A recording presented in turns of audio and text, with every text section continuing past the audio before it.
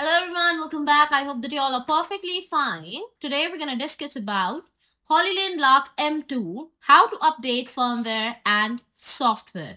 Let's go and check this out. As you can see here we have our mic box, and this is the connector by which first we need to add this to our iPhone and then take these mics out of the box. And you can see these will turn into uh, okay, so these will actually turn into green lights.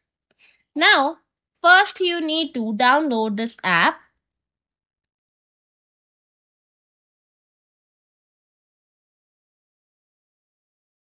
Okay, as you can see here, first we need to download this app that is known as Lark Sound. Click on to that. Here you can see it will connect it. Click on plus button.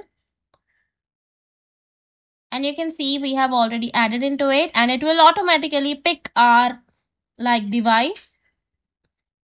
As you can see here, both the mics are connected, both are 100% charged. It is also detecting the voice of us. It is on high mode volume 2. We can also adjust the volume as well according to ourselves. Okay, so now if we want to update the firmware, how we can do so? When you click onto this button at the top right corner, you will see this version information. When you click on it, you will see each and every information related to the version you're using right now. And at the bottom, you can see there is a button that says check update. Let me just make it visible for you.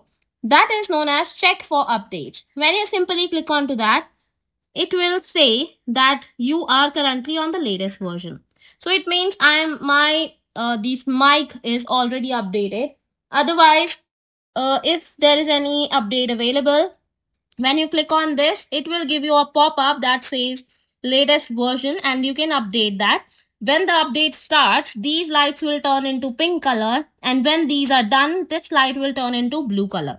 So this is how you can very easily update the firmware and very easily use the latest or updated version of these mics. I hope this is going to be informative for you and you will get the solution of your problems. So thank you so much and may you all have a great day.